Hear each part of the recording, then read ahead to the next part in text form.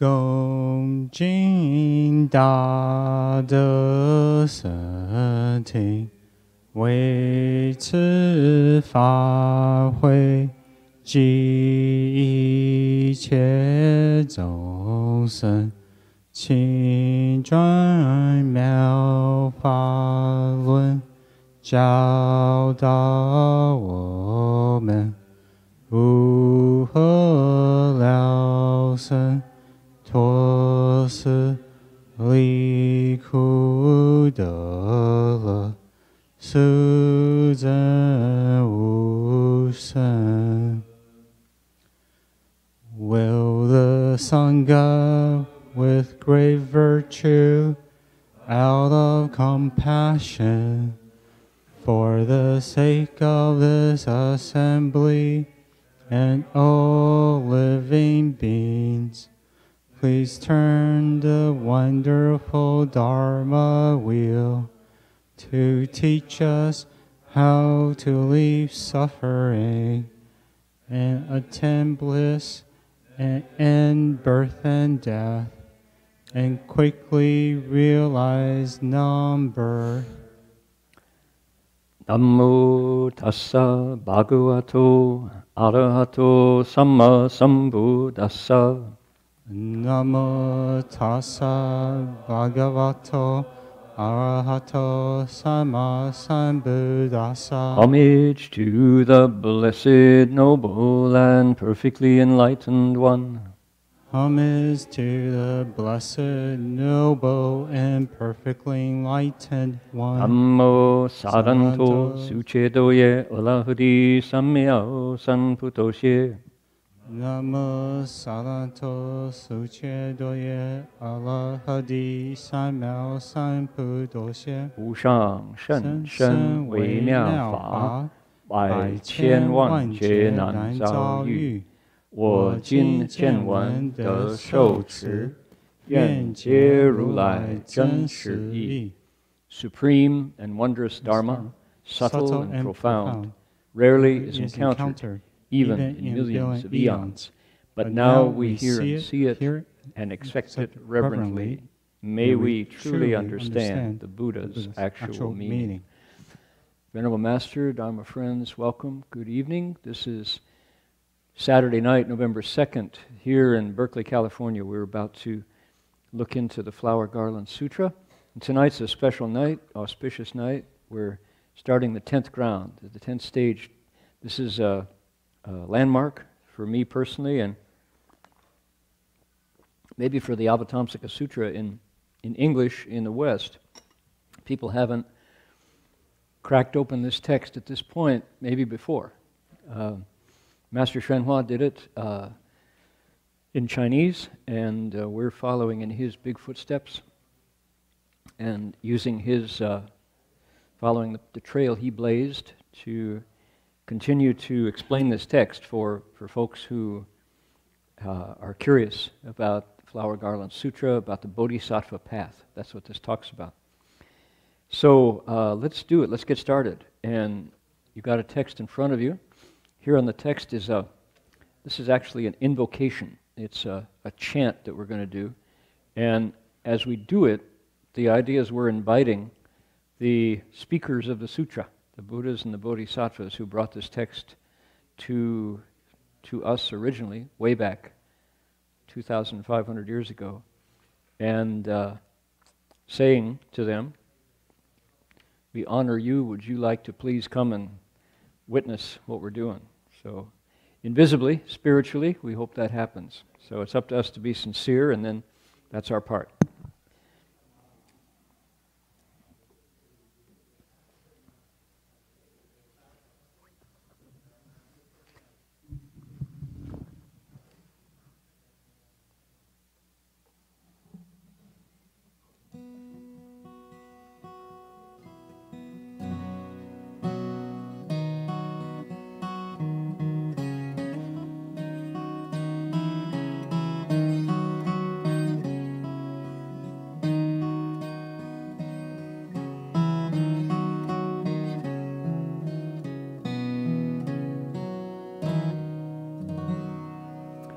That's the pitch. That's the melody. Here we go. Namo Da Fang Wang Fo Yin Ji Yen Hai Wei O Pu Sa Namo Da Fang Yin Ji Yen Hai Wei O Pu Sa Namo Ayen Ayen Hai O Pusa Namo Ayen Ayen Hai O Pusa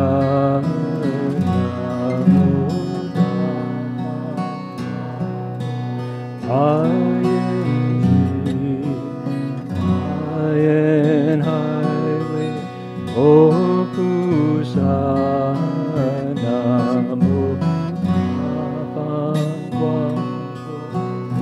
Ayen Ji Ayen Highway Opusa. One more time.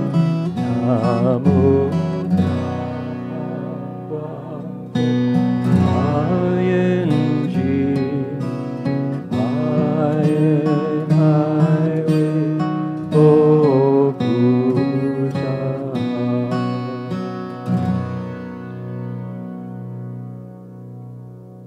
Let's do that again. What do you say?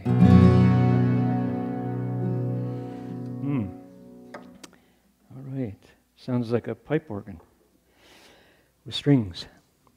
So this is our first night looking into the 10th stage. Here it is. It's a skinny book so far because we're starting fresh. And we give you, every time we upgrade these books, we give you as much as I've translated.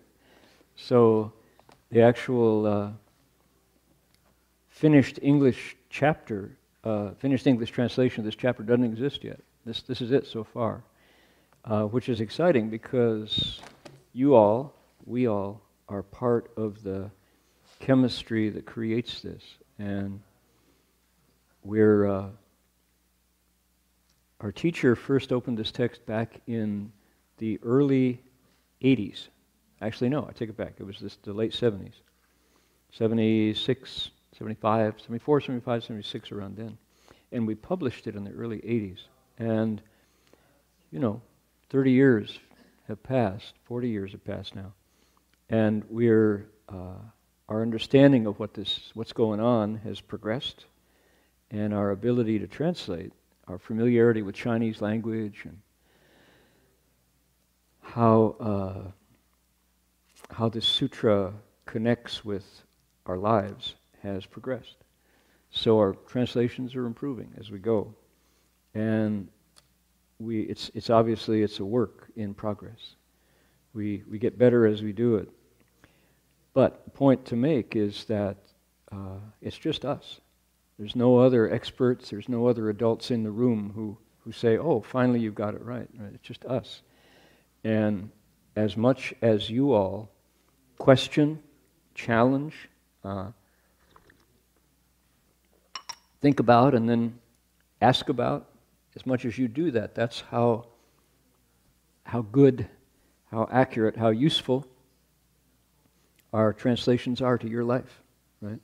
So what I'm trying to get at is this is the opposite of a typical Asian style of lecturing where the monk sits here and every word that comes out of his or her mouth is golden and you don't challenge it, you don't question.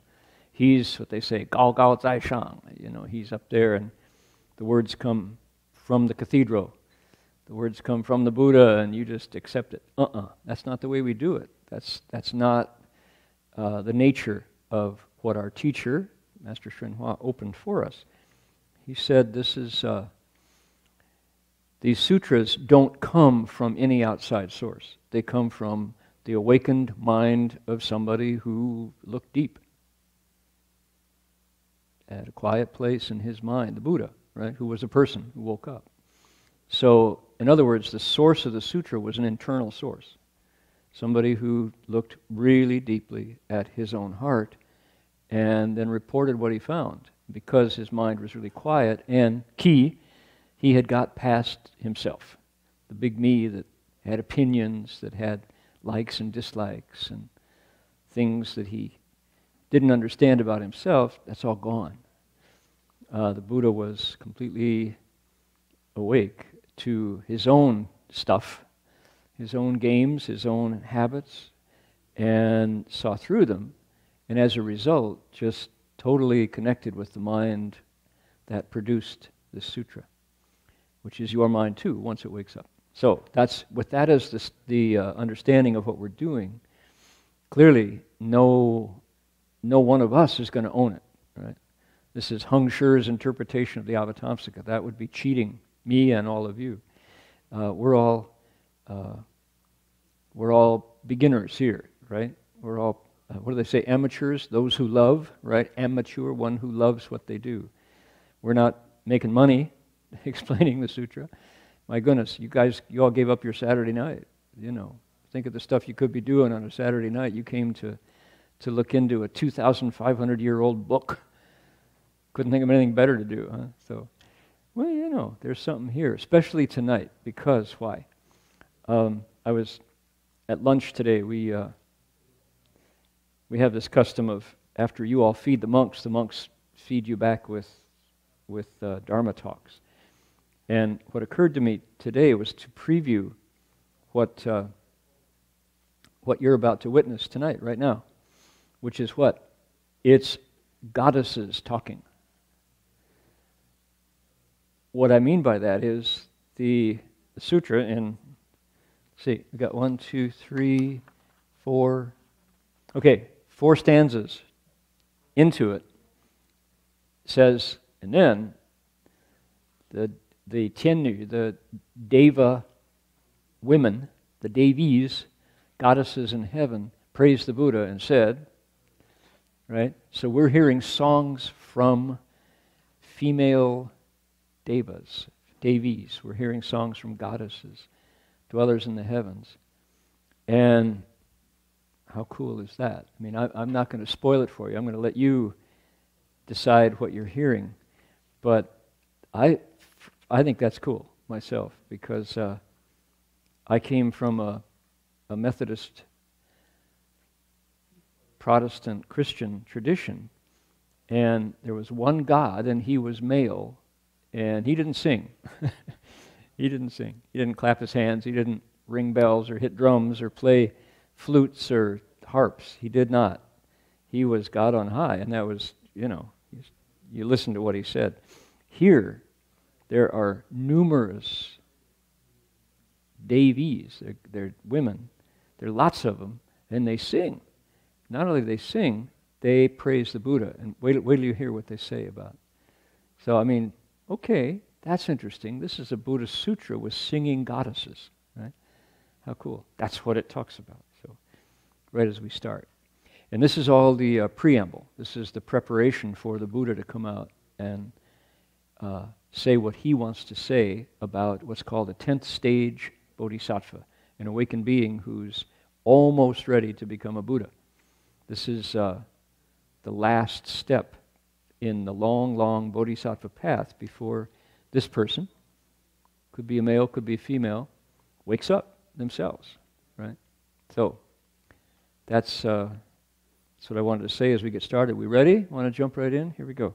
You got page 2 in your text. Here it is. We're starting the 10 stages. Here we go. Okay, I'll give you a line in Chinese. You can read along with me. It's Jing Ju Tian Zhong Na You Ta, right? That line. And you're welcome to read the characters if you can. Read the romanization if you want to, or neither one, and look over at the English, which we'll get to right after. Here we go. 静居天中哪有他温死地中诸圣横空中踊跃心欢喜，西宫虔诚供养佛。All right, over to the right. We're going to read it together. Pay attention to the punctuation in the white space. Take a breath where you see the commas. Here we go. The devas from the heavens of the pure abode, Nayutas in number, having heard the supreme practices on that stage, danced with delight in the air, their minds filled with joy. With deep sincerity, they made offerings to the Buddha. Okay, now, I take it back. We start with the gods, and they're dancing. They're not singing, they're dancing. The devas from the heavens of the pure abode. Where's the heavens of the pure abode? That's in the collection, the group of heavens called the Brahma heaven. There's 28 levels.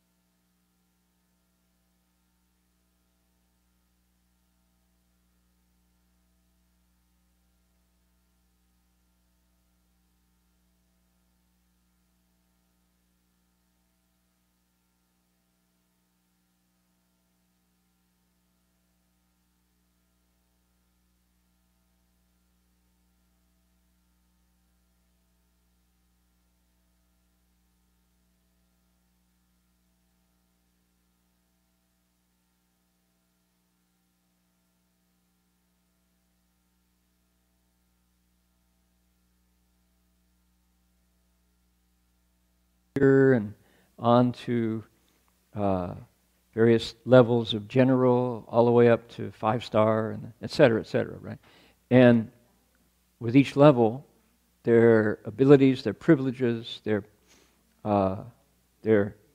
uniforms reflect where they are in that hierarchy. Well, the heavens, the way the Buddha described them, are the same way. What's the criteria for advancing is your samadhi, your ability to meditate. Also, your blessings. And Master Hua would say, anybody can be born in the heavens. You can, if you cultivate the 5 precepts and the 10 good deeds, you're born in the heavens. But that's the desire realm heavens. The heaven of the pure abode, in our devas here, they get there through meditation skill. The 5 precepts and the 10 good deeds, which basically are an ethical, that means good behavior. You live right? You're a righteous person. From that foundation, you go on to your meditation skill. If you do good when you meditate, nothing bothers you. Right? If you mess up as a human, selfish, greedy, angry all the time, knocking people down, then when you go to meditate, you can't sit still because all the waves you've stirred up keep you moving, and you can't sit still.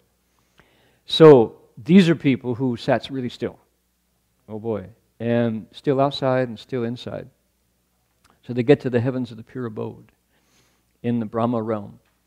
So, and then it says Nayutas in number, meaning lots of them. Okay? The devas from the heavens, the pure abode, all these gods, many in number, heard the 9th stage, what we just finished. They were happy. They thought, man, I want to do that. I want to cultivate that stuff. I want to learn that and be able to do that, what the Bodhisattva can do. And then, look at that last line. Xi gong qian cheng gong yang fo. Really sincerely, they made offerings to the Buddha. And this is something that pops up in these texts over and over and over, which is one of the things that the sutra says awakened beings do is they're generous. They give stuff. They're always giving. And it says sincerely, chen cheng.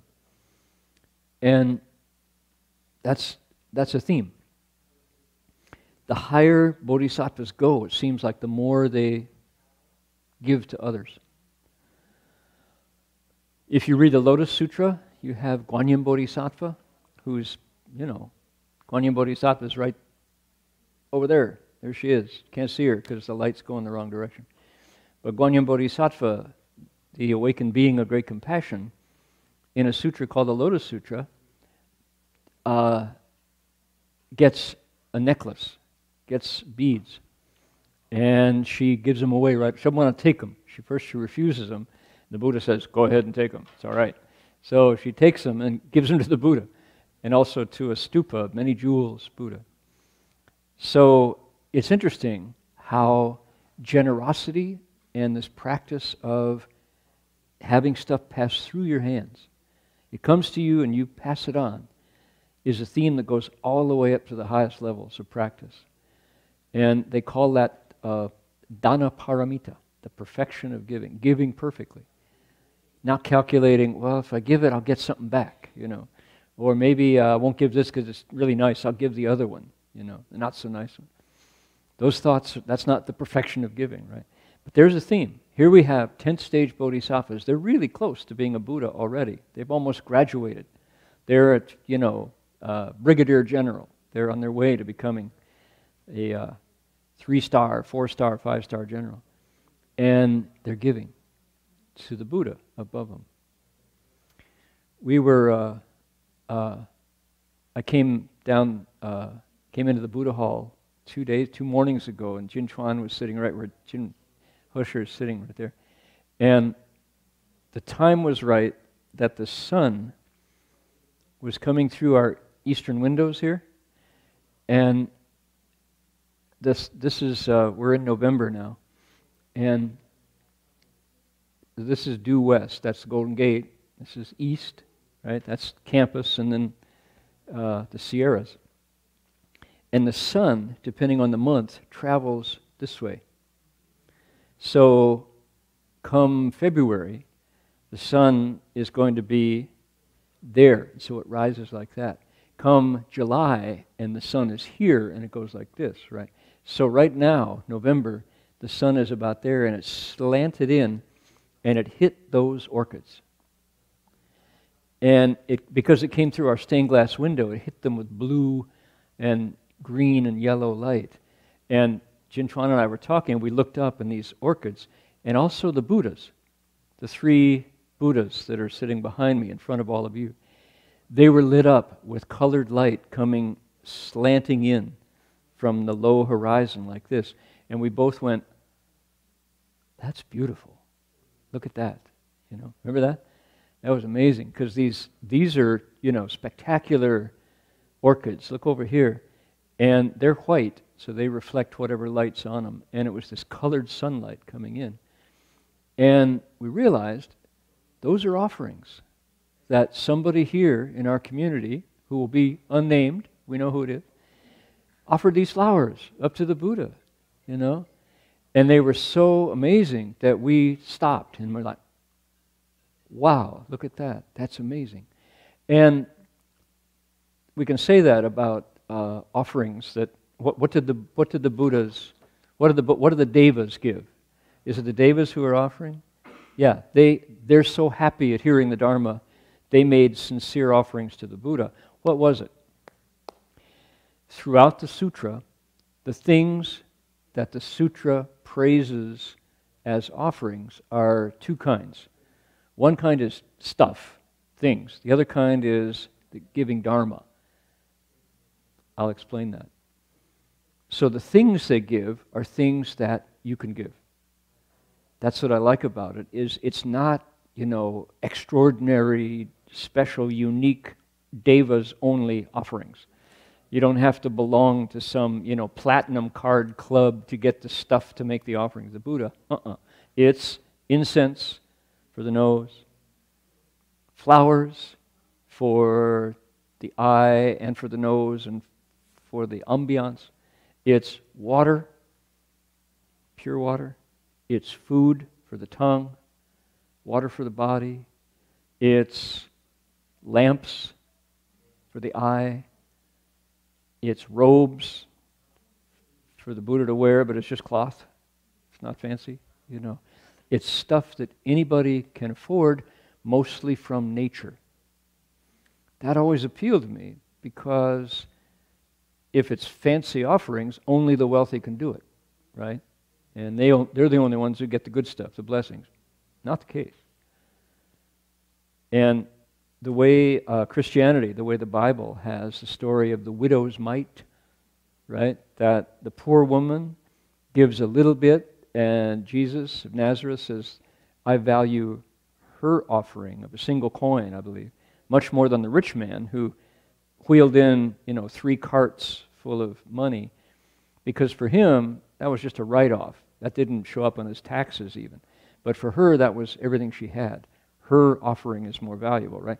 Buddhism has the same story about the poor woman who came in with a little bit of oil and put it in front of the Buddha as a lamp oil, compared to the rich man who brought in tanks of oil.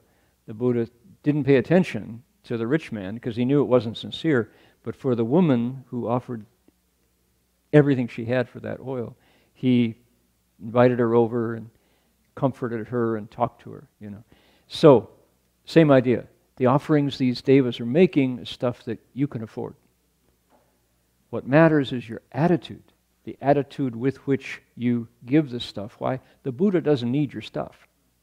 It's not the case that he likes that lamp, or he wants that banana that you offered up. He's got it already. He's okay with it or without it. It's what you do with the mind that makes the offerings that counts. So that's the stuff. The other kinds of offerings, as it's this sutra, in fact, that says, of all the kinds of offerings we can make, the offering of Dharma is the highest kind, the best kind. And that always has to do with attitude, with your attitude. And it lists them. It says the things that are counted as offerings of Dharma is, they say, what? 依照奉行, basically. It says, doing what the Dharma tells you to do. As Master Hua would say, everybody must change.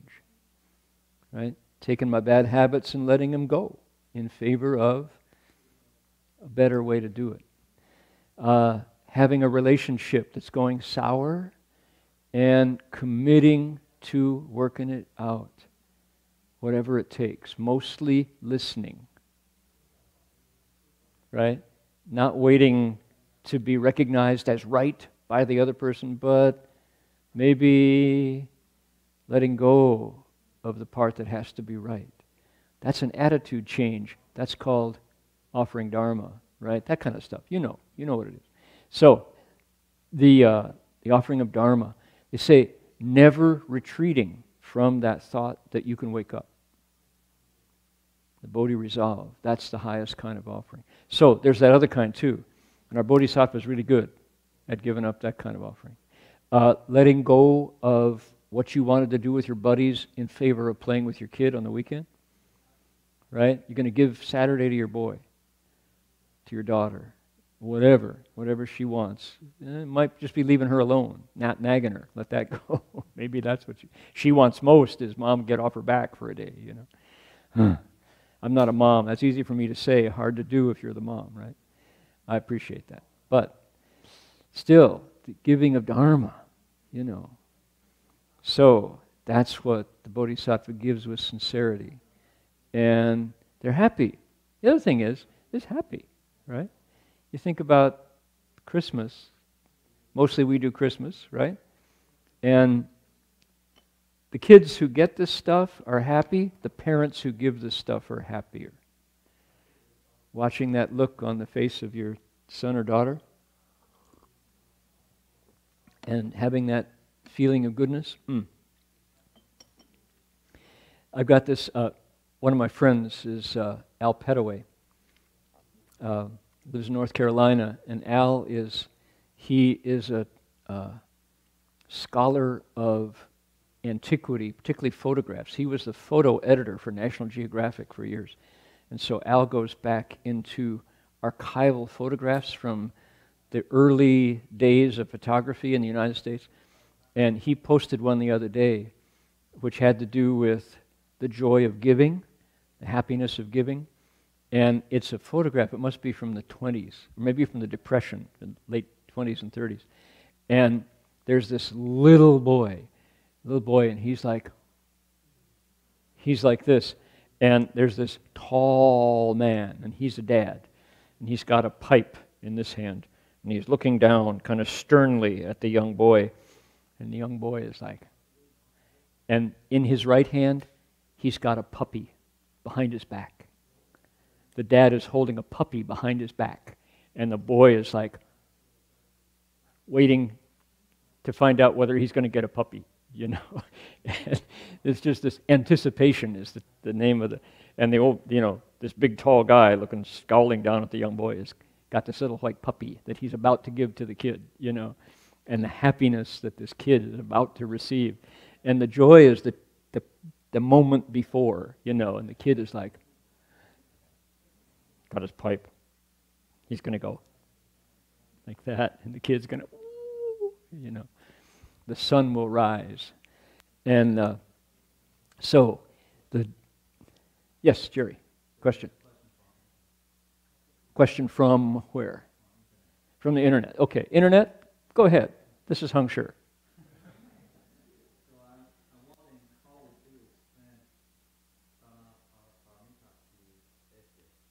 Once again, I wonder how we to atheists, dana paramita to atheists, no different. What would be different to an atheist? Can we say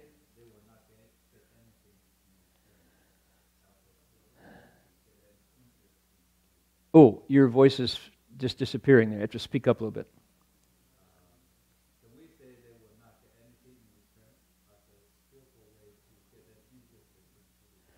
Okay. The question is good except for the atheist part, because I don't, let's see, let me reinterpret the question. Did everybody hear it? Hear what it was? It's about atheists and dana paramita. What would they get out of it? And is this a good way to bring them into the Dharma? I'd like to ask the questioner, what do you think you get out of giving, out of the perfection of Dharma? And don't answer that, but dana paramita, the perfection of giving that takes us all the way across, that these bodhisattvas are practicing, is simple to explain. It's not complicated. It's giving without expecting reward. Okay? And it's giving for the joy of it. Another way to say it would be giving cleanly. Right? That's the perfection of giving. Dana paramita, perfection of giving perfectly. What does it mean? Clean. What does that mean? It means what's involved in giving. There's the gift, there's the giver, there's the receiver. And as the classical way to describe it says, all three of those are empty, it says. So, give an empty gift. Wait till I drink my tea, I'll give you my cup. There's an empty gift, right? No, not that. It's not that it's empty. What it means is there's nothing, more technical jargon, there's nothing you attach to in the process of giving. The gift is not calculated on. The giver is not hoping for a reward. The receiver is not like over the moon because of the gift, sort of. So that's what I mean when I say it's clean. There's the exchange, for sure. You give, but you don't give and then tax the gift hoping to get more back. They're going to like me more because I gave them the gift. Or because I gave them the gift, I'm going to get something big back, right? It's a potlatch, this exchange hoping to get it back. So that's the perfection of giving. Why would an atheist not receive that if they did it? You know, it's not that I give so the Buddha likes me, and if I don't believe in the Buddha, I don't get anything. Wrong. That's not the way that's not the way a Buddhist would interpret dana paramita. So, for an atheist, it should be the same. If they do it purely, they get 100% of the gift. Now, what I understand is who can do that? Who can give purely? Nobody. It's like you want your kid to be happy. Okay, well, that's already not pure. Of course, normal people, you give because, why? Lots of layers of meaning, layers of stuff in there. It's not so simple for us, for normal people. But what the Buddha is giving us is a way to get 100% of the goodness that comes from giving. If you said, why give? Well, the answer is you get blessings. 福报 in Chinese. All right, how do you get the blessings? Well, for example, this could be the whole lecture tonight to go into giving, because there's lots and lots. You think about, in English, right now in my life, how many levels of giving are there? Well, there's getting rid of, right? Throwing away. That's a kind of giving, isn't it? Chucking it. What do they say in Australia? How do you get rid of stuff in Australia? Anybody know? You bin it. Bin it. B-I-N. Throw it in the bin. You just binned it. Come on, I binned it already. Right? Yeah, I binned that last week. B-I-N-N-E-D. You binned it. Put it in the bin. Right? We would say throw it away and put it in the garbage can or something like that. So that's one kind of giving. Chuck it away. Right? Bin it. That's one. Okay, what's another? That's kind of the lowest level, right? What's another kind of giving? Would be like letting go of or getting rid of. I had that stuff around for so long, I finally got rid of it. That's pretty much the same thing as throwing it away, but I passed it on. I lightened my load. I recycled. I had a garage sale. That's the level. What's the next? Would be something like charity. Charity with the negative, meaning somebody needed it, and I took pity on them, and I gave it to them. I did some charity. I did my charity this year. I wrote a $100 check to the Red Cross, something like that. There's not a lot of heart there. It's giving, for sure, and it's better than throwing it away. All right, let's elevate our sights a little bit. What do we got now? Let's talk about giving. So, she was hungry, so I gave her my sandwich. Let's see. Today I brought meatloaf, and you got what? You got potato salad, so we'll swap, right? Kind of giving. I gave you my meatloaf sandwich, and you gave me my Impossible Whopper. So you give across. It's level. Giving, sharing, kind of like that. Sharing. Then, what's next? Let's go up a little bit, and there's, let's say, it could be bestowing. We got lots of words for this, right? We got lots and lots of levels of giving. Suppose the queen bestows knighthood upon some deserving woman in England. Adele. Did Adele get knighted? Adele got some sort of Order of the British Empire, OBE, right? Somebody can. Don't check. That's all right. We'll find out later. Yep, that's right. Okay, so the queen gives a title to an entertainer, bestows it. Is it up? Is it down? It's not from the queen. It's down, but still, you're more when you get it. All right. What about, for example, the chancellor gives you your diploma as you cross the stage? What kind of giving is that? Well, same kind of thing. You cross the stage, your name is called, you get your diploma, you graduated, right? A doctor gets their MD degree. A lawyer gets their jurisprudence doctor degree, JD. Okay, that's a kind of giving that's aiming up. Okay, now we're getting there. What about offering to the Sangha? What's that? Is that up? Interesting. Okay, we're still going. I'm still answering this question, right? So the Sangha is called a field of blessings. If you do those things, look, here's a cup of tea. Somebody put the tea, delicious, wets the throat. And they planted the field of blessings as much as I'm a field of blessings, the Sangha. Making clothes, keep you warm in the winter, keep you cool in the summer, keep the mosquitoes off your body. Bedding, keep the wind off you at night, keep the rain off you. Medicine when you're sick, and food and clothes, bedding, and medicine, right? Food when you're hungry. Those are called the 4时供养, the 4 kinds of offerings that the Sangha can appreciate. So that's going up in a way. Because the Sangha, number one, those are necessities. If I don't have food and I'm hungry, I'm in need, right? If I'm sick and I don't have medicine, I'm in need. So that's another kind of giving. It's definitely not chucking or binning. It's not getting rid of. It's not just sharing with a friend at lunch my chips for your pretzels. It's not giving a diploma at graduation. It's another whole thing altogether. It's a kind of giving. At every step, you can do this giving cleanly and purely. Cleanly. Jin Hosher?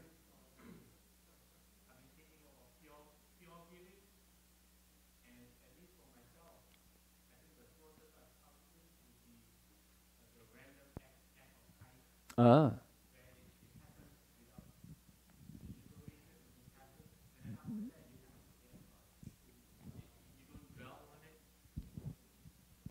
Would you say that one more time? I think you're right on. Yeah. So I've been thinking a bit about, at least in my experience, when do I come close to pure giving? And it would usually be how people would classify a random act of kindness, where it's not pre-calculated, it's almost spontaneous, depending on what's in front of you. And after that, maybe half a day later, you forget that you even did it. Yeah, it's kind of like that. Okay, random acts of kindness that are spontaneous. Yeah. Clearly, that's, think about, for example, here's one, mothers, when your child is crying, 3 a.m, and they need to be changed, or they got the colic, or they're hungry, and the mom, at least my mom, I don't know, your mom too, I'm sure, did not roll over and go back to sleep. That now, where somebody else will get it, Let the kid cry, who cares, right? Not, right? Moms thoughtlessly get up, they do it. Because that's what you do when it's your child. So where does that fall in our spectrum, right? Random acts of kindness, that's not random, but it's the same kind. You just do it. You do it. Jin Hosher's example of seeing something that needs to be done and you spontaneously act. If we had the highest, if we're going still in our line of ways to give, this might be the highest kind, because why? The Bodhisattvas don't have to give. The Buddha doesn't have to receive. They do it anyway. They're sincerely making offerings to the Buddha. And why? Why are they doing that? When it's, aren't they, at some point, haven't you given enough? I don't think so. Because why? Even at the 10th state, these are devas. We're talking about the gods, right? These are not bodhisattvas. They're gods. They're still mortal.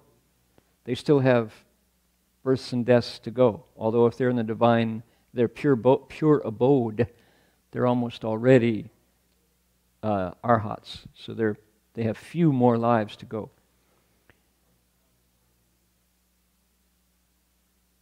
Within the Dharma, when we give, we're giving a piece of ourselves away with every gift. So Jin Hosher's spontaneous act, random act of kindness, the person who received it didn't take it as random. And invisibly, you gave away a bit of yourself with every gift. So dana paramita, these devas are actively cultivating getting rid of the ego and the me and the mine with every gift. right? So that's why they're given so much, because it's right in the playbook. This is completely part of the program, is with every gift you give, you're letting go of a bit of self-interest that's looking out for number one and never has enough, right? And you stack that up against the marketplace that America, ho, ho, ho, pretty much defined, where there's no limit to greed. More is better, the most is best. I mean, in the last 10 years, we've seen wealth concentrated in fewer and fewer and fewer and fewer and fewer hands. So now, what was the latest one? Anybody keep track? Was it down to like 13 American families now have as much wealth as 50% of the population? The lower half of income in America, total, equals the amount of wealth of 13 families. And just 3 years ago, it was like 120 families. Now it's fewer and fewer. It's just we're concentrating. That's the logical outcome of the opposite of our Bodhisattva's principle, which is the more you give, the less you is there, the more liberation, the freer you are, the happier you will be. Right? The opposite is the only way to happiness is to have it all myself. Mine. Right? All mine. That's our goal, isn't it? I mean, that's the logical, mine. I'm going to knock off those other 12. It's going to be one pretty soon. And interestingly enough, for quite a while, the richest man in the world was Mexican. Right? It was Carlos. What was his name? What was his name? Sweet? He has a one-syllable name. Who knows? Somebody got to know. What's his name? Slim. S-L-I-M. Carlos Slim. Richest man in the world. Briefly. But then I think Bezos is now the number one. And Bill Gates is going the other way. He's giving it away as fast as he can. He seems to be a pretty happy guy. Bill Gates gets happier the more he gives. Bill and Melinda. Melinda has a lot to do with that, I think. Carlos Slim. Pay attention, man. Mexican gentleman was, and probably will be again, because they're like competing. Mine! I want it all. Oh boy, oh boy. Going the other way from principle, So, anyway, the atheist, we're back to our atheist, the poor atheist. Atheist, if she practices giving, does it right, doesn't matter whether they believe in, never heard the Buddha's name, they're getting a full 100% of the goodness, giving away the self. That's the perfection of giving. Heng Sure, microphone please. We need a microphone runner who's not wearing a precept sash. There we go. All right. Because the monks are all in full lotus. Now, maybe Connie's in full lotus too. I don't know. Yeah, there was few thoughts came about the perfection of giving. So, one, we, like Jean Herscher mentioned, we could be random and spontaneous act of giving. But actually also when we start the day with intention that every my step I will give, and whatever I do with my body, speech and mind, it become an offering. So how I speak, what the tone of voice, how I walk could inspire many people and could be real pure offer. How much I consume, which kind of car I drive. What kind of car do you drive? Car even, Yeah. It's any small choices what we made that moment by moment can be connected to giving. Yeah. And it's very vast. And Yeah. can be. So everybody heard Heng Sure, right? If you can take it to where everything you do, morning, noon, and night, every step, every thought, every word, is done with the intention to give. Now, whether or not you actually, you can, as Marty has a favorite saying about, I think he's quoting Shakespeare, where he says, when someone comes in the front door determined to do me good, I go out the back door as quickly as I can, right? So you can really overdo it. And I know there's, where do you see it taken to a ridiculous level is if you have lunch with somebody from service space, who gets the check? They're always waiting to be the first one to sneak out. Oh, I got to go to the bathroom. They're off paying. Get there first to cover the bill, right? And then somebody else catches them. I love it. It's wonderful. But I agree that if you have that intention and you say, even I want to give away the thought that I'm giving, take it into prajna paramita. You empty out that thought that you're doing good, then you're closer. But it gets esoteric in the giving. Jinhosher? Embody.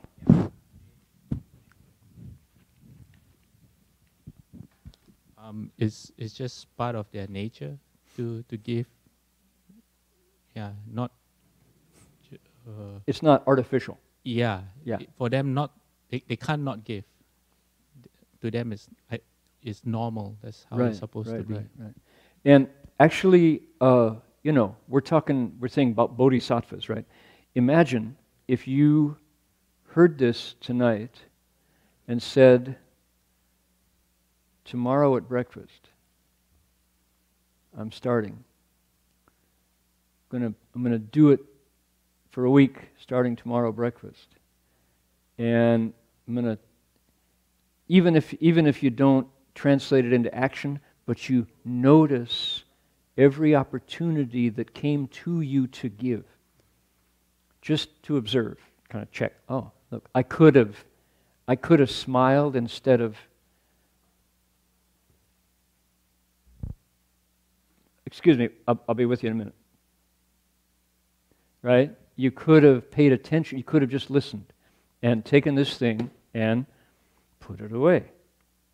Just to be present with your spouse, son, daughter, mom, check that one. And then, somebody had to do it. You could have offered to ride them, take them there. All the different times during the day. And then look at your list and think, maybe I'll do one of those today. And then tomorrow maybe two. And then the next day try, It makes for happy. Happy. I don't have the screen on my computer, but I have a favorite photograph of my childhood. I'm 15 years old. Some of you have seen this picture.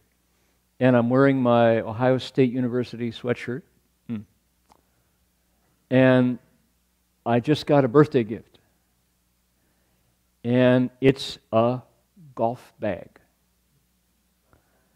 Just a bag, right? No clubs. The clubs are in the closet.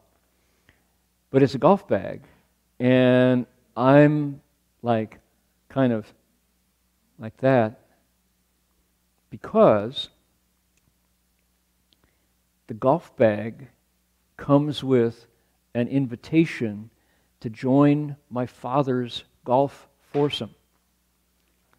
I get to join my dad's golf foursome. That's called rite of passage in my family. Adulthood, right? And my mother, and for me that was a big deal. My dad would come home from work, and he was a corporation lawyer, which means he argued with the labor, with AFL-CIO and the Jimmy Hoffa and the gang for contracts and insurance, and he represented the company arguing with the lawyers, with the labor lawyers. And it was hard work, and you argued and fought with your words all day long. And he came home just, steam coming out of his ears like that. And I would, you're always on your dad's radar, and he's on yours. And so he would drive into the driveway, lift the garage door, park, and I would kind of pick him up as he got halfway to the back door. And he would come in and he'd say, "You want to go hit some balls?" And I go, "Yeah." And I would go pick up our Scotch plaid bag with all the golf balls with the cuts in the cover, the shag balls they were called. And he would look at his golf bag and pick out like a 5-iron or maybe a pitching wedge or something. And he and I would walk 2 blocks to Ottawa Park. And it was already, he came home at 5:30, and it wasn't, the mosquitoes had come out, and it was going to be dark soon. So there was nobody, our house was close to the 3rd fairway, and nobody was starting their round. If anybody had, they were playing on the 9th or the 10th or up to the 18th hole. So there was pretty much empty fairway. And I would take the bag and dump it out, and then I'd look at what club my dad had, because that's how far I would have to go. And I would go down the fairway and stand there. My dad would go, whack those golf balls, all that tension. This is Jimmy Hoffa's head, you know. Here's Walter Reuther, you know, and the ball, and I would put it in the bag, you know. And then I would bring it back, dump it. He'd hit another, depending on how frustrated he was. He would go through 2 bags of balls, you know. And so then, just before he would quit, he would say, "You want to hit some?" "Yeah, Dad." And I would, you know, hit half a dozen balls. He'd correct my stance and stuff and my swing. And we did this for years, and it didn't matter how long we were out there. I was at the other end of my dad's attention. I was bonding with my father, you know. And then at age 15, he said, "Well, you know," he said, there are 3 of us who always play, but we don't have that 4th guy. You want to join the foursome?"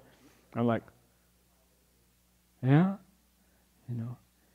And my mother, the thing about this photograph is she turned the camera around and took a picture of my father giving me the golf bag. And my dad was a big tough guy. He was an athlete, and he didn't, you know, his smiles were few and far between, but he's got this smile on his face as he's giving me the golf bag and kind of promoting me to the foursome, you know. And it's my favorite picture, is the joy of giving, you know. So the Bodhisattva has experienced this, and that in itself is enough. If you were to ask my dad, "Are you aware that you're giving away a piece of yourself?" No. He says, "That's my son," you know. So this is a deep dive into the process of giving, what's going on. And there is a connection, mind you, between you tomorrow morning at breakfast,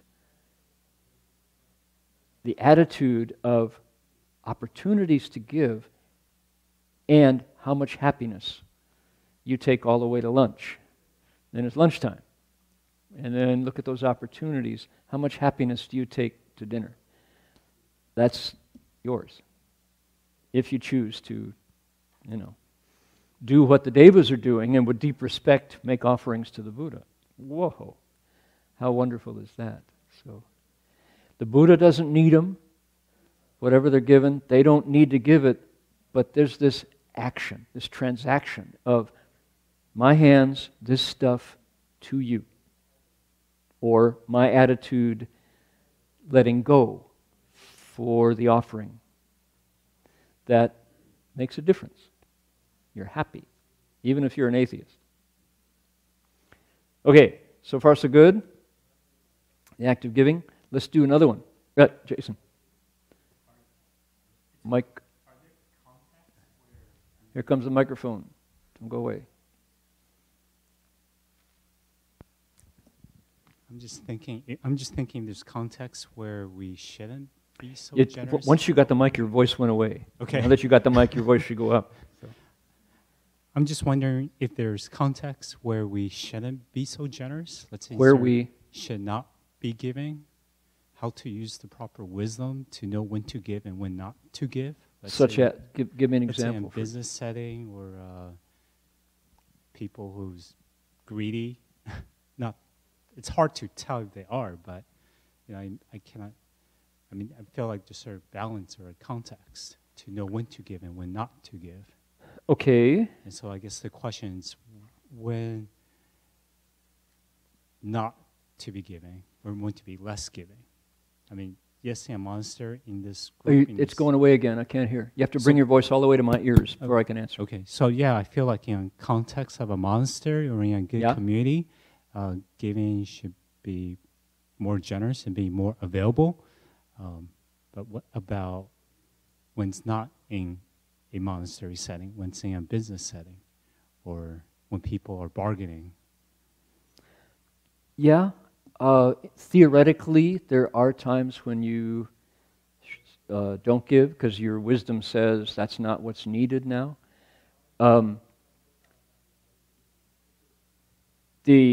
Everything that we've been saying so far from all the different voices who've spoken has to do with taking charge of my attitude as I give. If I'm giving and looking out at the attitude of the receiver and deciding I shouldn't give, well, theoretically, sure. There are times. Mostly, I want to, if I'm giving, I take charge of where my mind is at that point. Good enough, you know.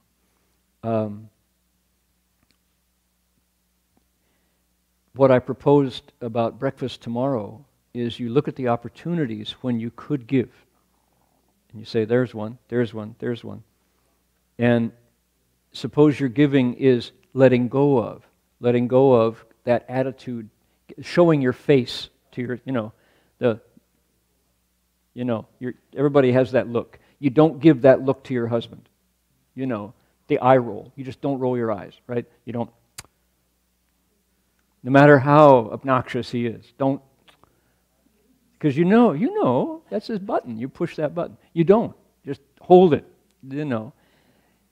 That's giving, because you didn't do something. All right? And just notice the opportunities. Good enough. And then if you, sure, you don't want to give when it's wrong. How do you know when it's wrong? You know. Okay, next. Ready? Number 2. I'll give you the line again. We're going slowly here. Ready? 不可思议菩萨众，亦在空中大欢喜，居然最上月异香，普熏众会令清净。Okay, we ready? English together? Inconceivable multitudes of bodhisattvas felt great joy as they hovered in the air, and together they lit sublime incense that delighted the mind. Its scent perfumed the assembly, so all felt cleansed. Wowee. If this were a movie, visualize that. We have bodhisattvas, inconceivable multitudes, meaning a lot of bodhisattvas, hovering in the air. They're able to fly, obviously. Bodhisattvas in the air. And together, what do? They lit incense. This is incense that makes the mind happy, not just the nose. How about that? What would be the fragrance of that incense? Its scent perfumed the assembly, so you felt cleaner.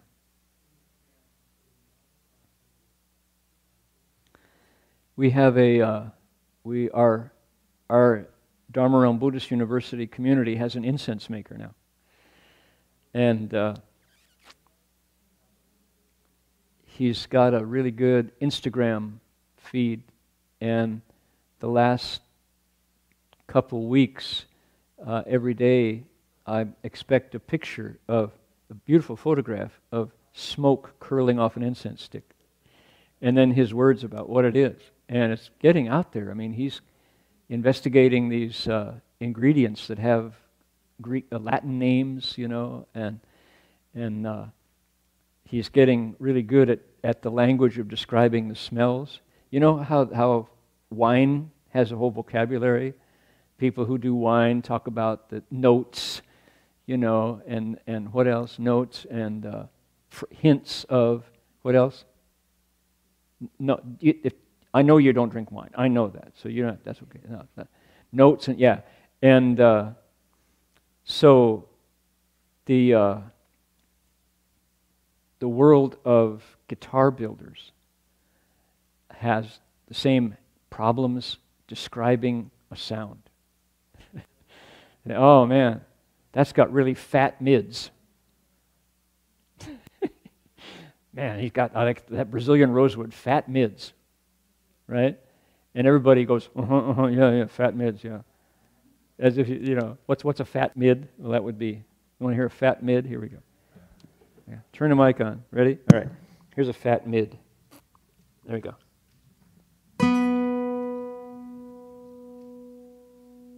You'd all agree, right? That's pretty fat, right? There you go.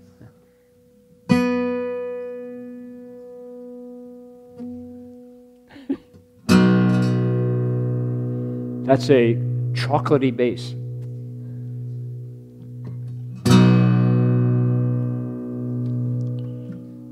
That's a piercing treble.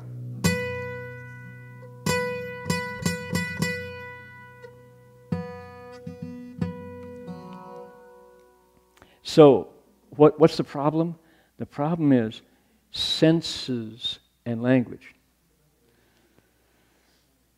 So, our incense maker is doing a good job. I mean, it gets poetic, right?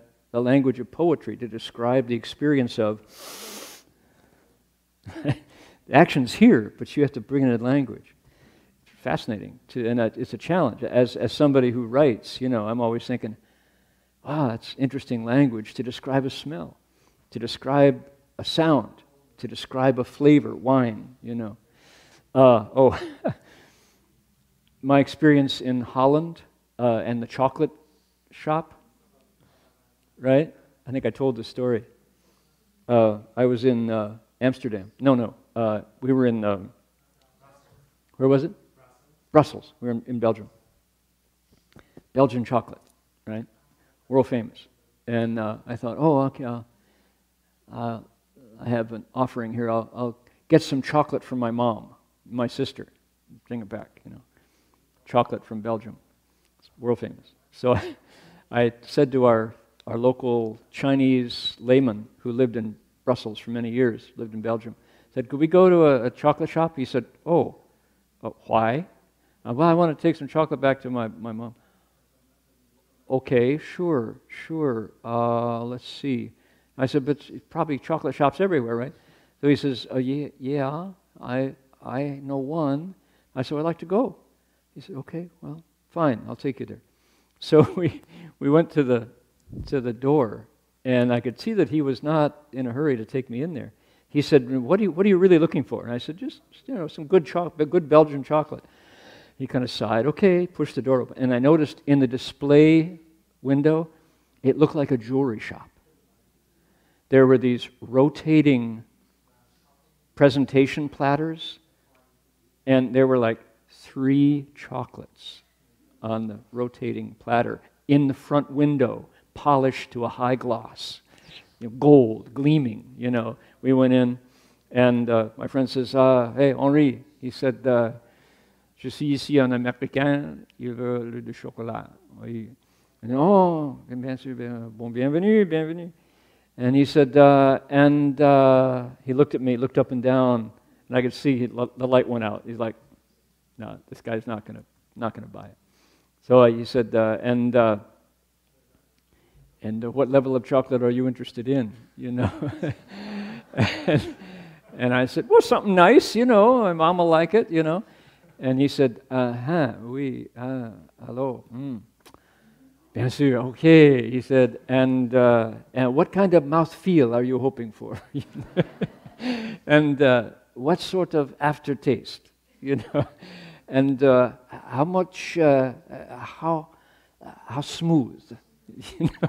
And I'm like, maybe I'm in over my head here, you know? And so my host said, oh, thank you, Henri. He said, just, you know, tell your wife to come. She's meditating now, right? We'll see you next week. You know, he says, let's go. So we exited the chocolate shop, and I realized, and I said, what just happened? And he said, do you know what those 3 chocolates? And he says, that's about $100 a bite, you know. And that's just the display chocolates. When you get into fancy chocolate, you know, he says, here, let's go over and get I'll take you to the drugstore. We'll get some good chocolate for your mom. So we did. We got, what was it, 3 Lions or something, a good standard Belgian quality, grocery store chocolate. So even that was outstanding. But they considered like Nestle's. They say, no, that is floor sweepings.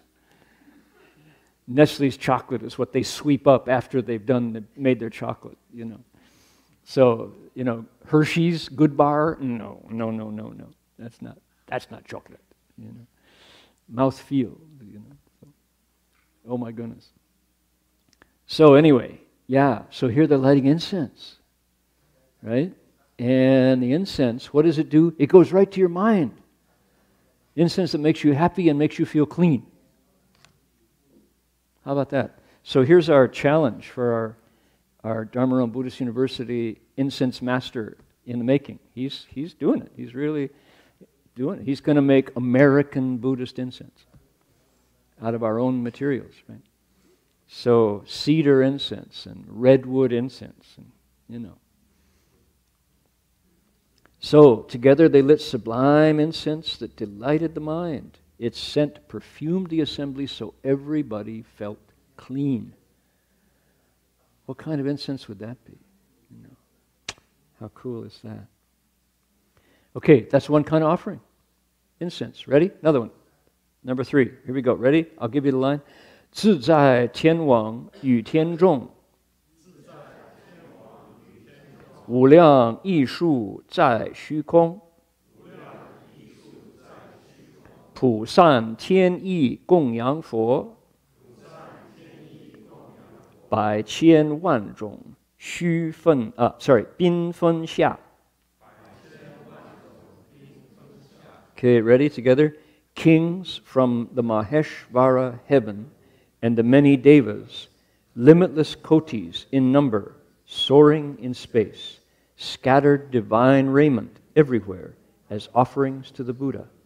1 billion varieties descended in colorful profusion. What is it? Clothing. Clothes are an offering to the Buddha. And Master Hua would describe, he would say, what are the blessings of the heavens like? If you suppose your next rebirth, you're not a human anymore, you're now reborn in the heavens because of what you did while you were a human. Blessings, you held the precepts, you did good deeds. So now your next mom is a Devi. You're heading for a goddess mom, and you're born in the heavens. What's it like? Master Hua would say, oh, better. He says, better quality. He says, clothes, what color do you want? Got it. What weight do you want? Got it. Right? What style do you want? Got it. Just like that. Think of it, it's on you. Right? Shoes. Oh, shoes. Yeah. Manolo Blahnik. Got him. Boom. Jimmy Choo. Got him. Boom. Oh man. Right? Sandals. Oof. Got him. Luna sandals for running. You got them. So that's what it's like. Food, how do you like it? Sweet, salty, sour, bland, pungent? Got it. Just the way you want. That's, what is it? It's called the blessings of the heavens. So that's no problem. Never mind folks who, because the power's been out for 4 days, are down to canned tuna, if they got it. Right? Did you all read the article? It was a really good article. Peter Fimwright is a writer for the Chronicle. I actually wrote him a letter because I liked his article so much. What was it? He went to Ukiah last week and wrote about what it was like after 4 days of no electricity. I think there are people in the room, I'm looking at them right now, who could tell that story, right? What was it like? PG&E forgot Ukiah. There was no emergency. They just turned the power off, right? So Peter Fimwright, bless his heart, really good writer, went to some of the apartments in the north side of town, went to a senior's home in the south side of town, and talked to folks who were gathered around a wood fire. They said, everybody was saying, boy, it's really nice to not have your phone. Because people talk to each other around the fire. I talked to neighbors I haven't talked to for years, you know. I still don't like them, but we were talking, you know. And we were down to canned tuna because there wasn't anything else. We were empty cupboards. There was nothing in the stores, you know. It's a really good article. He talked about how an old 77-year-old woman was running out of oxygen, and she needed oxygen to inflate her lungs because she breathed with a device, right? And so she had a little pocket generator keeping her going, and he got into it with her. Her name was Sylvia, and she said, well, I'm not afraid of dying. I'm not very far away from it. But you know, I just, not being able, I don't think I want to die. It just feels really empty. And you know, I'm looking forward to being able to breathe again. You know, turn the power on, PG&E. You know, how much we depend on electricity in our lives. So that was a really good article about, I think, the Chronicle, because the story was up north. They just sent all hands on deck.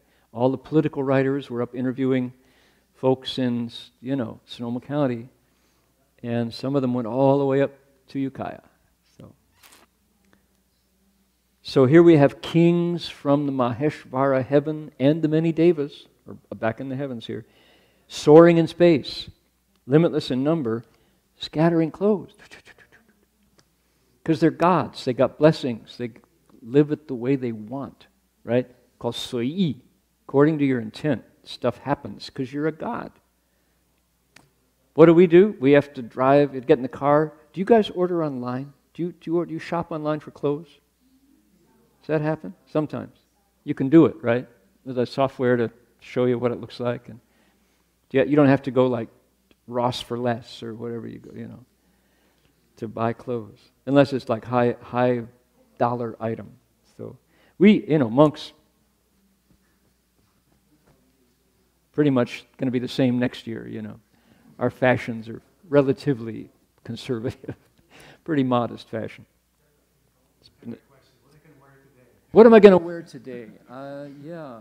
What am I going to wear next year? You know, pretty much the same. Speaking about electricity, I am out.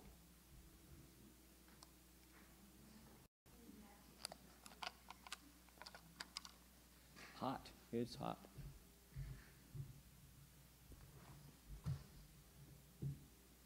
Go. This lecture brought to you by PG&E. Thank you, Pacific Gas and Electric.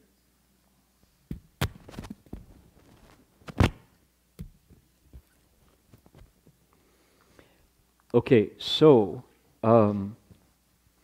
as I consider this, the sutra is giving us a window of a non-terrestrial place, right? This is the heavens. We're up in the heavens. Devas are flying around. What does it say? 在虚空, 自在天网于天中, 无量义数在虚空. I translated 在虚空 as soaring in space. And this window and that window over there are pictures of devas flying in space. And we just came back from far, far western China. If you put it on a map of America, we were out in Wyoming. Even further, we were out in Seattle, pretty much, of China, in a place called Gansu. Dunhuang is the town. It's where these caves full of art have existed for 1,600 years. And somehow, the artists envisioned devas soaring in space. And you look at it, the physics are right. You think they're flying. And it's a wall painting. They took it's a sand cave, right? And they put some sort of covering, some sort of cement. Agong would know what it would be to like smooth it out, you know. And then Guoji would know how to do it. You put something on there to smooth it out. Then they troweled it really smooth. Then they put a coating on it that would take the paint, and they painted. And you can go in those caves, and you can put your nose right up against a painting that was painted 1,600 years ago of a deva flying through space with the physics right.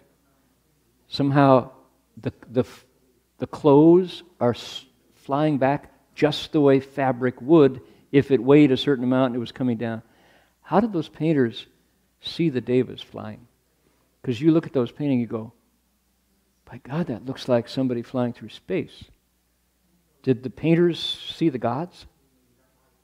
How did they see those? To be able to reproduce them in a way that me standing here 1,600 years later is going, whoa, look at that.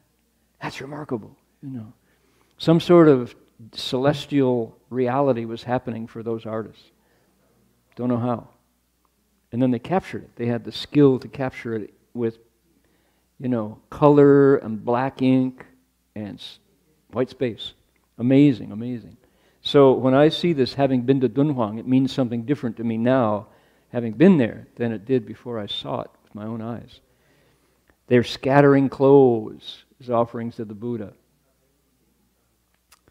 A billion varieties descended in color profusion. How cool.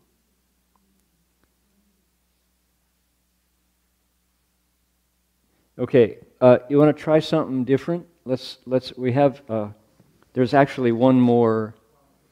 I'll leave the next paragraph, the next quatrain for next week, because that's the lead-in for the Deva Maidens. The exquisite Deva Maidens praise the Buddha with the following words. The singing by the women in the sky happens next. So I'll save that intro. But let's take our 3 quatrains today and sing them. Want to try it?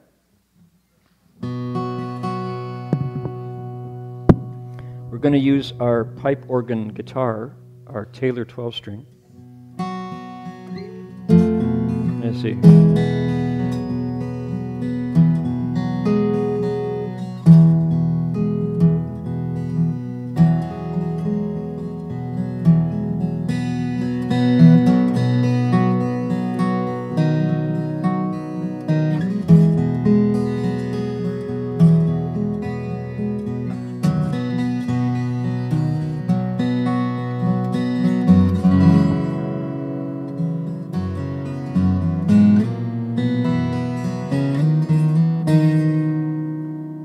Now, the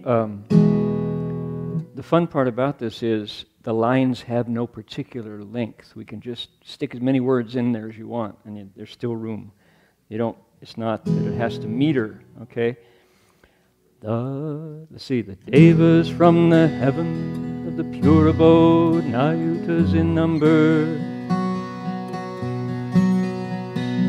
having heard the supreme practices on that stage, danced with delight in the air, their minds filled with joy.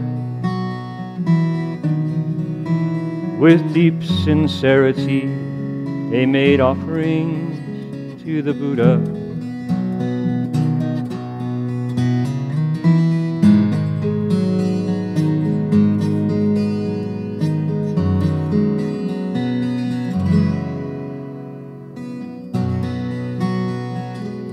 Let's try that again.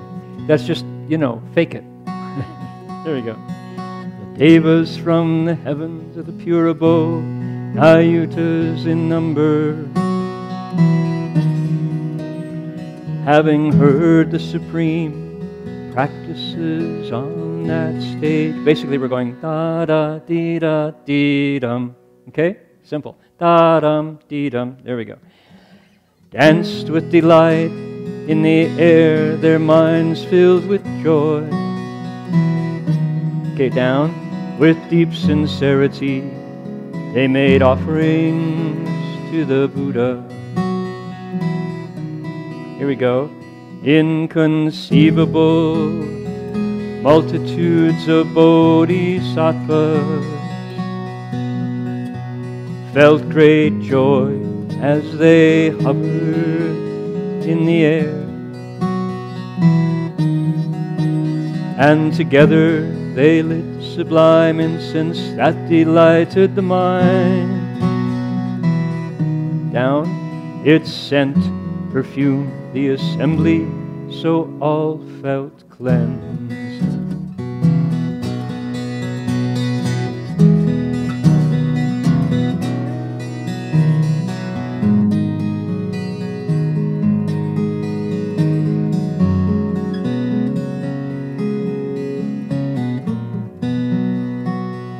Try the next one. Kings from the Maheshvara heaven and the many devas, limitless kotis in number, soaring in space, scattered divine raiment everywhere as offerings to the Buddha. A billion varieties descended in colorful profusion. Isn't that fun?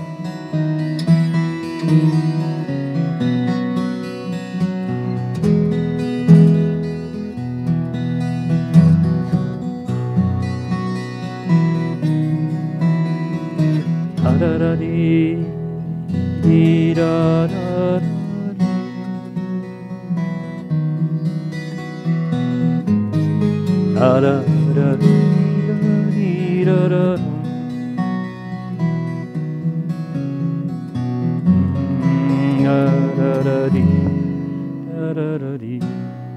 There we go.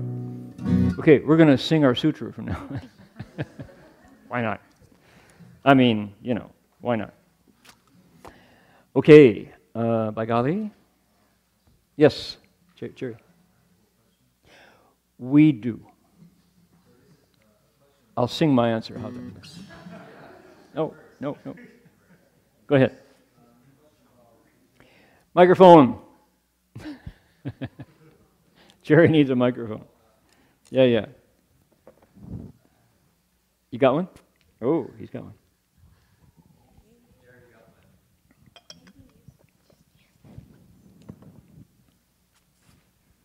That's the joy of pentatonic scale. Fits right in.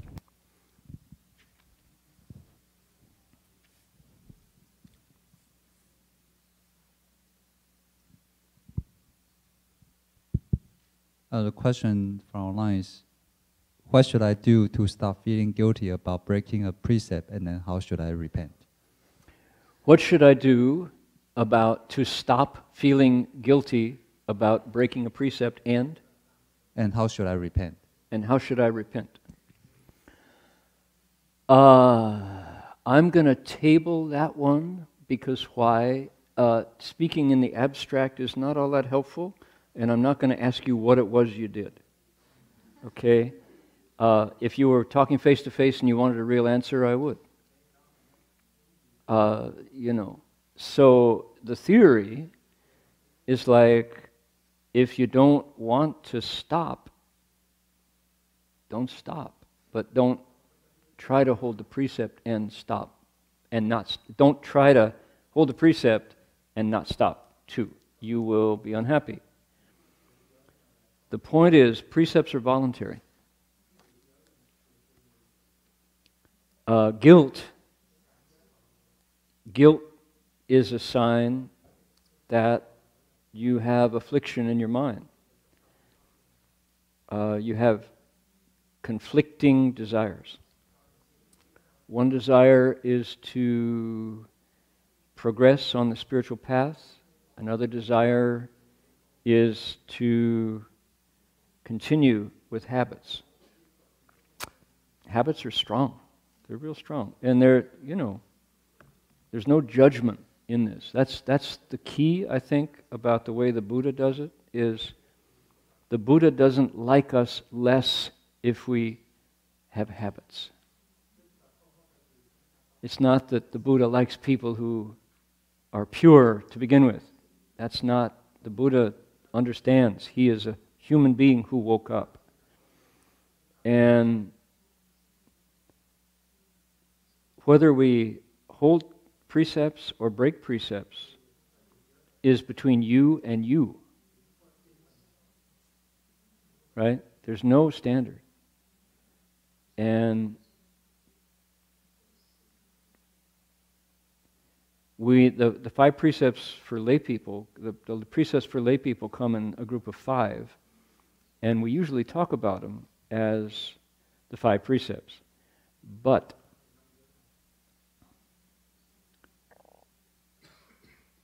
our country, our culture is new to Buddhism.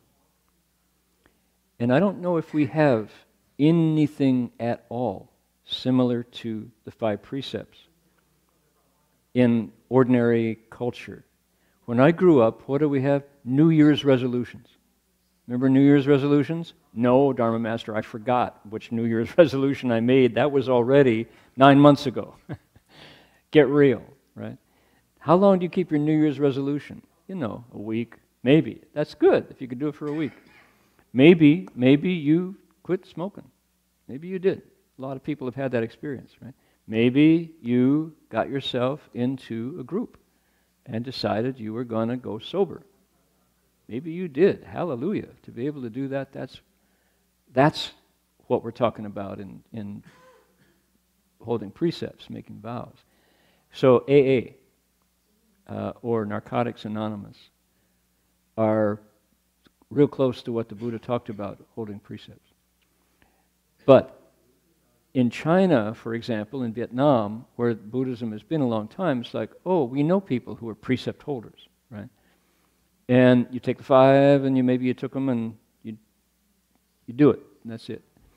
In America, I think we're going to be moving closer to doing things like taking a precept when you're ready, and then maybe taking another precept 10 years later when you're ready. Interesting, in this theory that I'm putting out, we've been to France a lot. Master Hua first went to France in 89? First time? 90. And we've been back multiple times, but you know what? The French came once and twice, they didn't come a third time. You know why?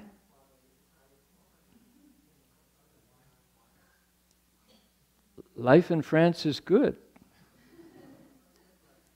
You know, you tell me I should not drink, why not? I have been drinking since I was 5 years old. You know. It's for a culture that le bon vivre, you know, that's not a blanket. I'm sure there will be, we know young people in Paris tonight listening to this lecture who are really ready to hold the precept, who are already holding the precept. Guess what? They're Cambodian French, Vietnamese French, Burmese, Laotian French, right? They have a Buddhist background. But that's a start. That's good. They grew up in France, but they're not French. Like that. So, that is to say, there's a time for everything. So the questioner, if you feel guilty, it's good that you can recognize that. How are you going to, for me to say, oh, you have to repent, so what? So you finally decide you're going to break your habit? Maybe you're not ready. Maybe when you took the precepts, somebody told you to. Maybe you didn't understand what the reality of facing up to a habit is. Habits are strong. You know, when we're ready, we say, no, I'm sick of being sick. I want to do what the sutra does. I want to move closer to that. Letting go of habits, you don't break habits, you let them go. You replace them with a better habit that serves you, that doesn't hurt you. But boy, oh boy, just letting go of red meat, letting go of pork, letting go of, that's... You notice that I haven't been preaching vegetarian a lot from the seat? 'Cause I've changed.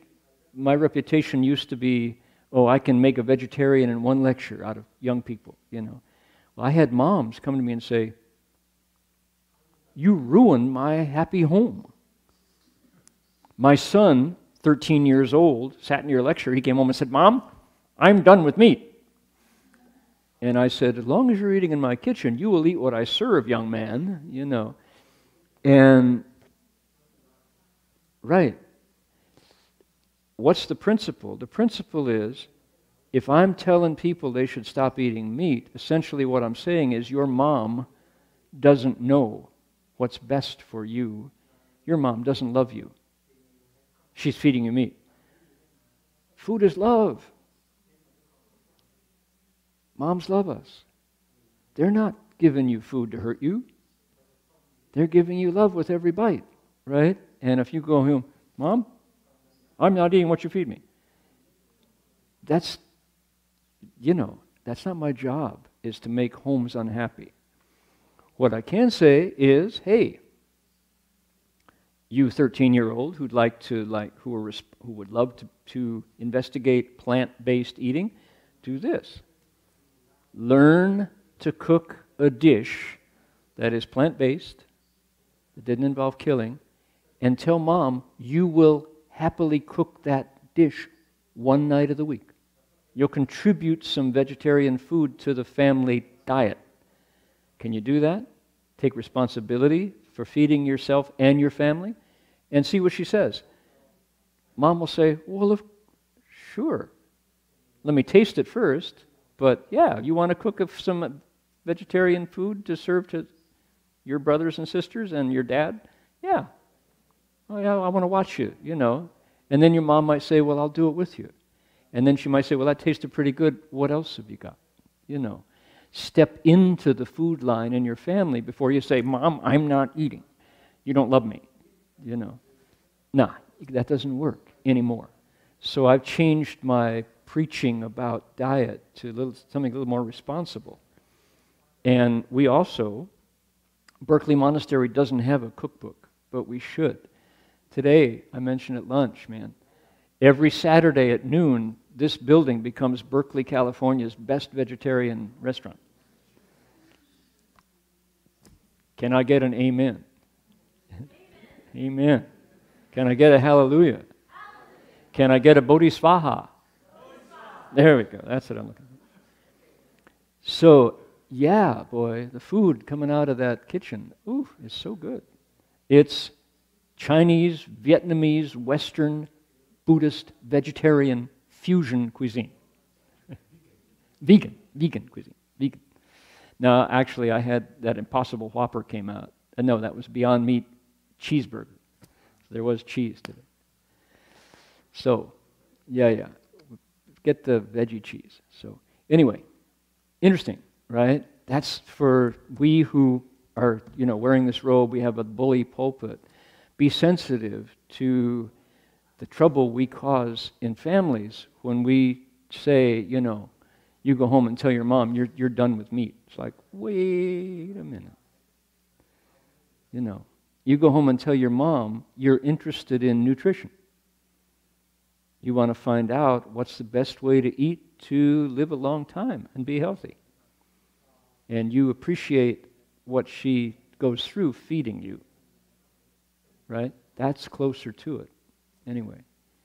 So, that's a long answer to the question about how should you repent now that you've broken a precept. Bow the great compassion, repentance. And then check your meters. How do you feel? And when you're ready, if you really, really, really are ready, consider giving up that habit and replacing it with a better habit that doesn't make you feel guilty. So, that's my answer. And I think that's a little closer to, say 100 Hail Marys, 100 Our Fathers, and you're clean. Thank you, Father. Forgive me, Father, I have sinned. Like, the priest takes it on for you. That's profoundly flying in the face of cause and effect. So, how many? That's not what they expected to hear, I'm sure. How many people are listening tonight, Jerry? 70 on YouTube. Hey, that's a new high. How about that? 31 from China. Got 32 from China. We broke 100. That's good. Okay, tomorrow is all-day Buddha recitation. We walk starting from 7:30 and go until 4:30. And people are welcome to join, reciting the Buddha's name.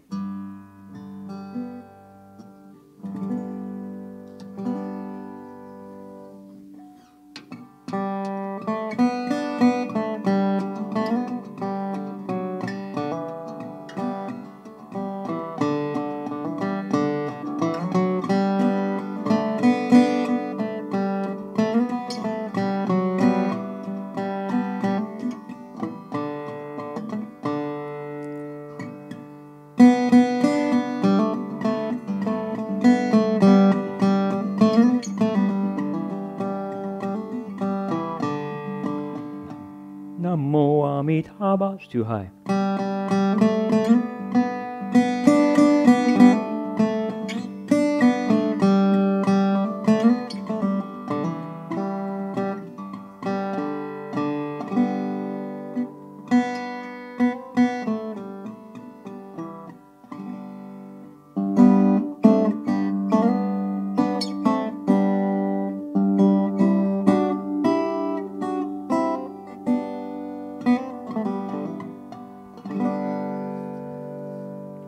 Coming to you from Saginaw, Michigan.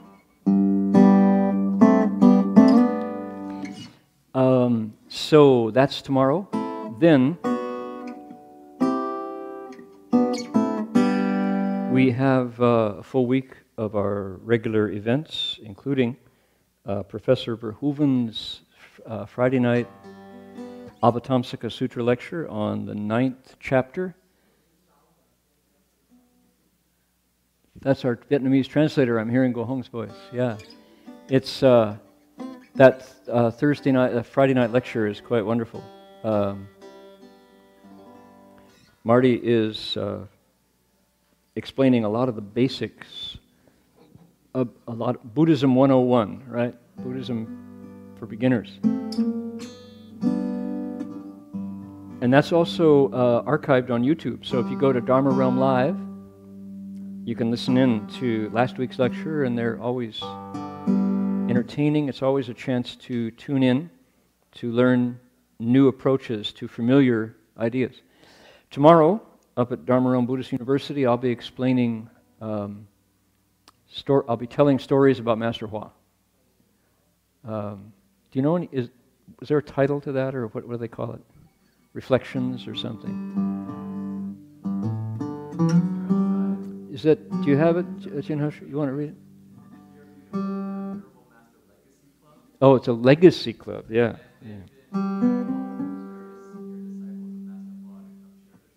Okay, yeah.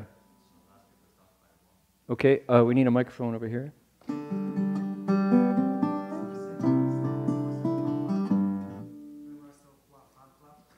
The Master Hua Fan Club.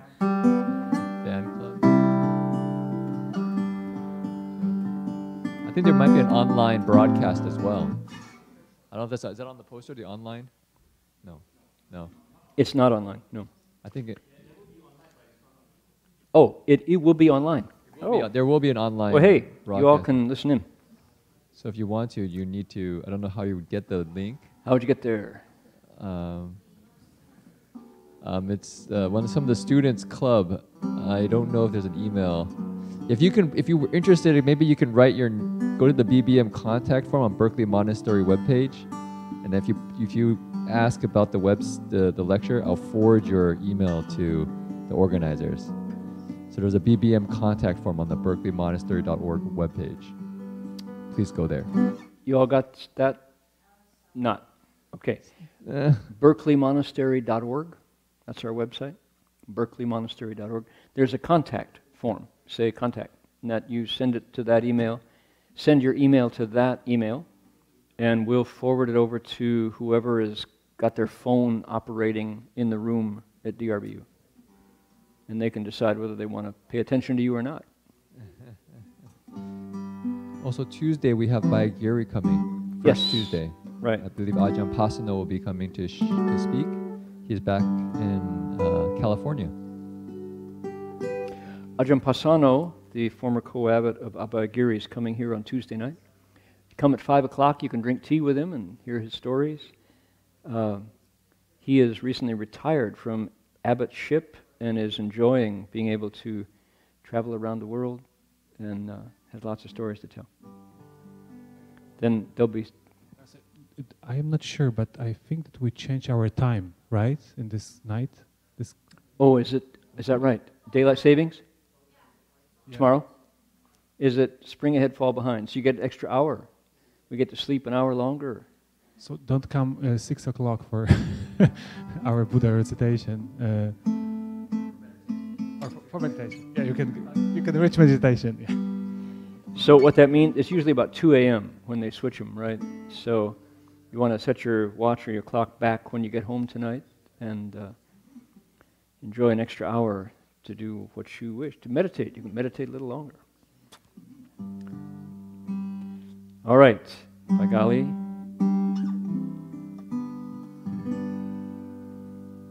I don't have my slide, or I would let you hear how this sounds.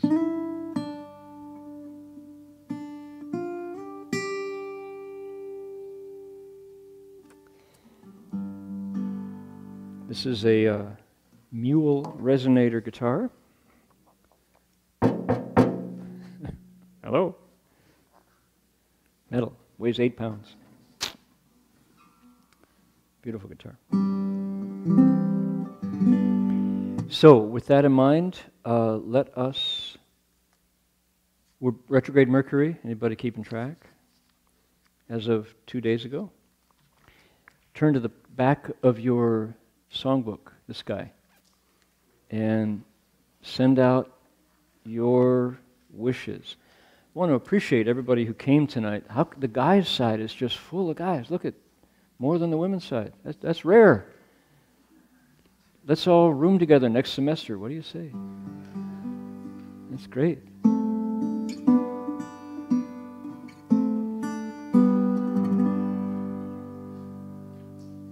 So you all can contemplate what kind of shoes you'd wear in the heavens. You think? Boots, maybe? Not? No? What kind of shoes did Davies wear? Cloud hoppers, right? Cloud hoppers. Here we go.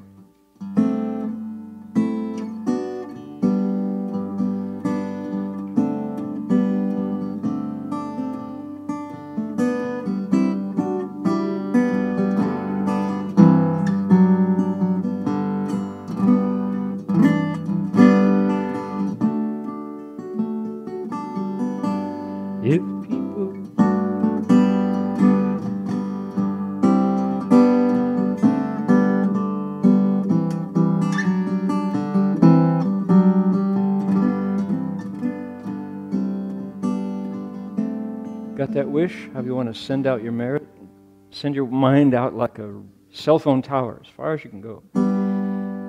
May every living being, our minds as one and radiant with light, share the fruits of peace, lower, with hearts of goodness, luminous and bright.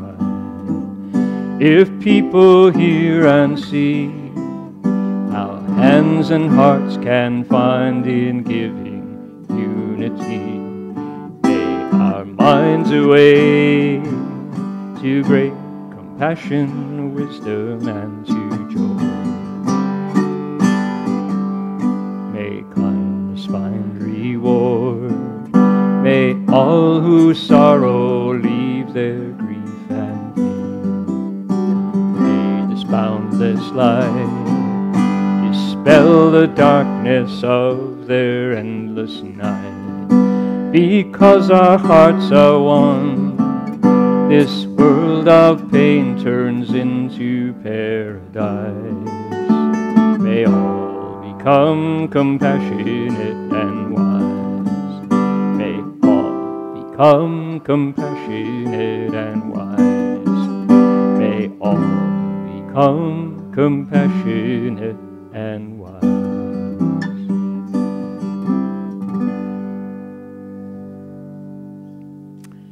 May it be so. All right, have a week full of blessings and contemplate that giving, right? Just look at your world and think, that was a perfect chance to give. Maybe I'll try it next time. Yeah. And 助人是快乐之本, said the Chinese. Helping others is really the source of happiness. Deep wisdom. See you all next week.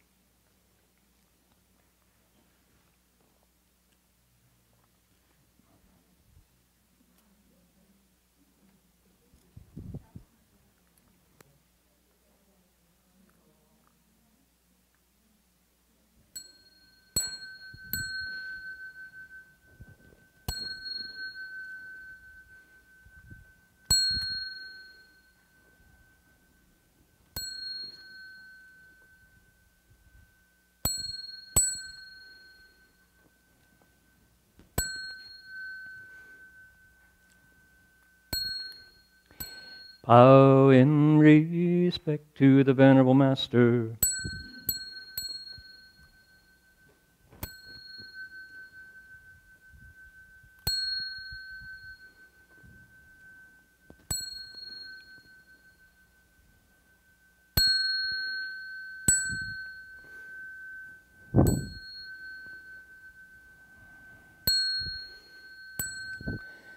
Namo Da Fang Guang Fo Hua Yin Ji Hua